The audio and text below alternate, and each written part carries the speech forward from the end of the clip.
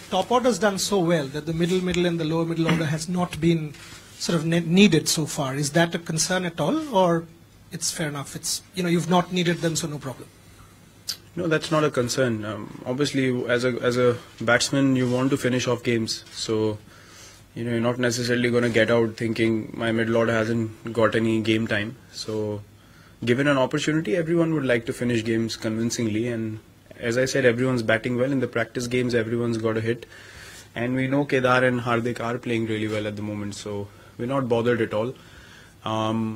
Rather, they're looking for an opportunity. If the team is in a bit of trouble, I'm sure those two guys are going to step up and take the team through, along with Jaddu and Ash as well. So those guys are actually waiting for opportunities, and that's a great mindset to have. They're not sitting comfortable thinking, oh, these guys are going to do the job.